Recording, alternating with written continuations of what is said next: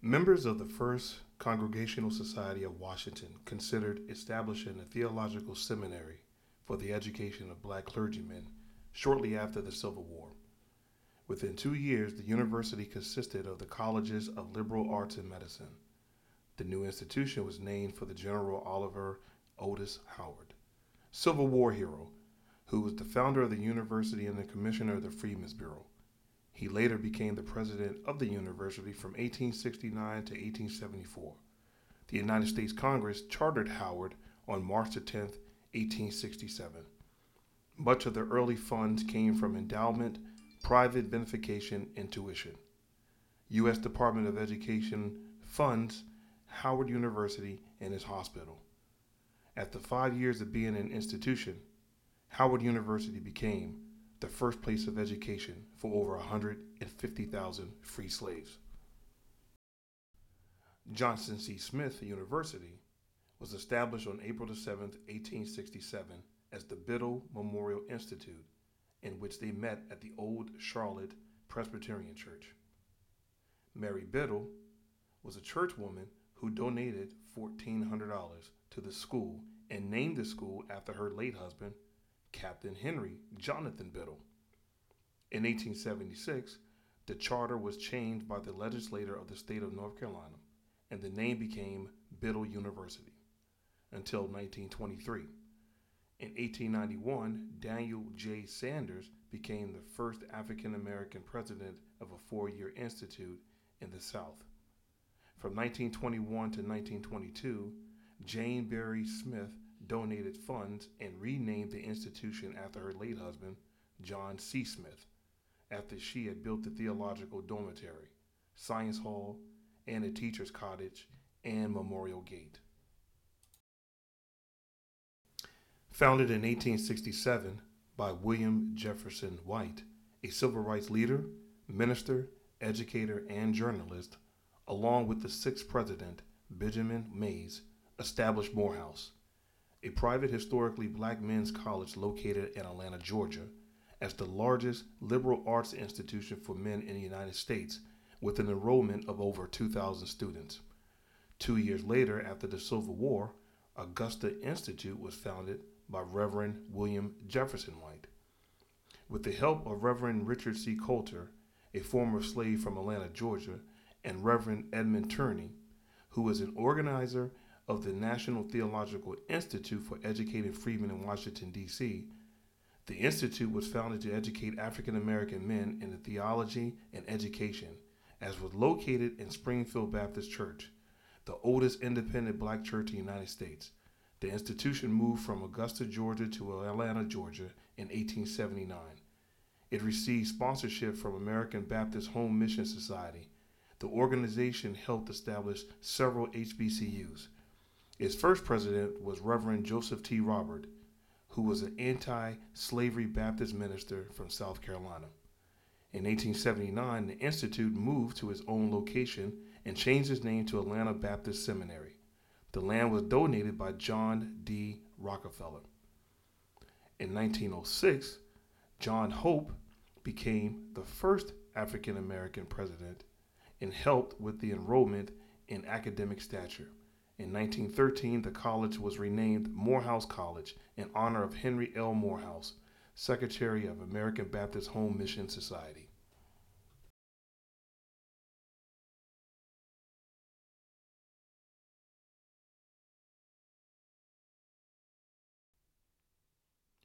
St. Augustine University is a private historical black college located in Raleigh, North Carolina.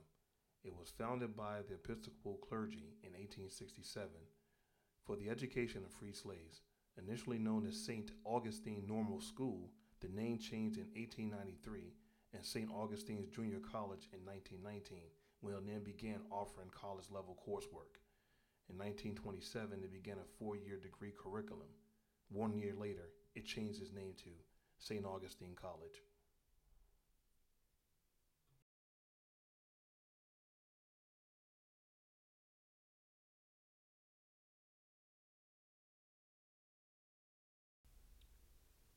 Hampton University is a private historically university located in Hampton, Virginia. It was founded in 1868 by black and white leaders of the American Missionary Association after the Civil War to provide education to freedmen. It was the home to the Hampton University Museum, which is the oldest museum of the African diaspora in the United States and the oldest museum in the Commonwealth of Virginia. In 1878, a program was created to teach Native Americans until 1923. The American Missionary Association hired its first teacher to assist former slaves in 1861.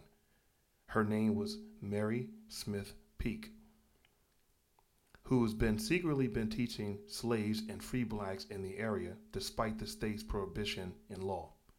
The Hampton Agricultural and Industrial School, later called the Hampton Institute, was founded in 1868 after the war by the biracial leadership of the AMA, who were congressional and Presbyterian ministers.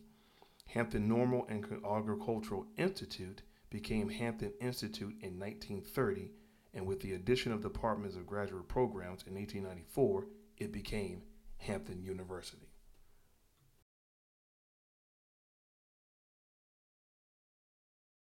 Chaffley University is a private historically black university in Orangeburg, South Carolina. It was founded in 1869 after the Civil War by Northern Methodist missionaries for the education of freedmen and their children, offering bachelor's and master's degrees. It is the oldest HBCU in South Carolina, and it was named after two Methodist churchmen, Massachusetts Governor William Chafflin and his father, Boston philanthropist Lee Chafflin. Chafflin's first president was Dr. Alonzo Webster, who was a minister and educator from Vermont, who came to South Carolina to teach the Baker Biblical Institute in Charleston, established by the South Carolina Mission Conference of 1866, Methodist Episcopal Church for the Education of African American Ministers. In 1970, the Baker Biblical Institute merged with Chafflin University. In 1896, the South Carolina General Assembly passed an act of separation to serve the State Agricultural and Mechanical Institute from Chafflin University, eventually creating South Carolina State University.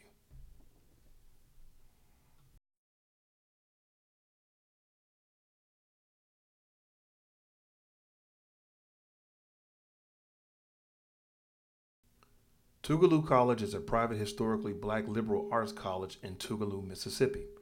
Originally established in 1869 by New York-based Christian missionaries for the education of free slaves and their offsprings, from 1871 until 1892, the college serves as a teacher's training school funded by the state of Mississippi. In 1869, the American Missionary Association of New York purchased 500 acres of one of the largest plantations in central Mississippi to build a college for freemen, their children, and recently freed slaves. The cost of construction was paid by the U.S. government through the Education Department of the Bureau of Refugees and Freedmen. In 1871, the Mississippi State Legislature granted the new institution a formal charter under the name of Tougaloo University. At the end of that year, the school included 94 elementary students, 47 that were part of the normal school, and one categorized as academic, a total of 141. In 1873, the university added a theological department for students entering Christian ministry and expanded its industrial department, adding a cotton gin.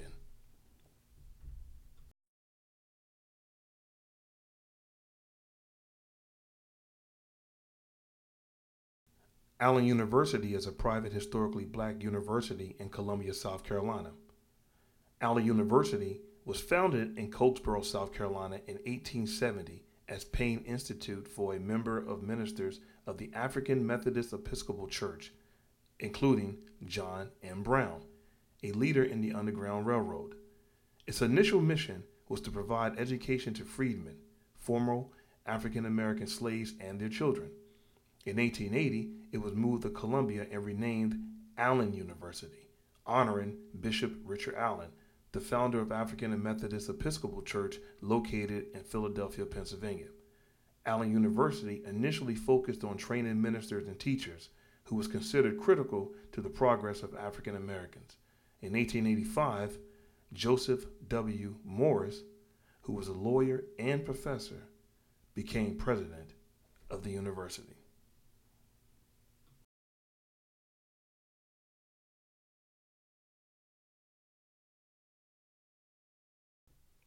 Benedict College is a 4 year historically black liberal arts college located in Columbia, South Carolina.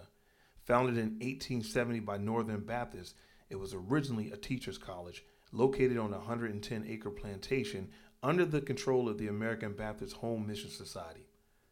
Mrs. Bathsheba Adams Barbara Benedict of Pawtucket, Rhode Island, provided the amount of $13,000 to purchase the land to open Benedict Institute on December 12, 1870. This new school was established for the recently emancipated people of African descent. The first class consisted of 10 freedmen and 1 teacher, including Reverend Timothy L. Dodge, a trained preacher from the North. On November 2nd, 1894, the institution was chartered as a liberal arts college by the South Carolina legislature, and the name Benedict Institute was changed to Benedict College. On April 10th, 1930, the Reverend John J. Starks, who earned his bachelor's degree from the college in 1891, became the first African American president of the college, and 5 more succeeded him.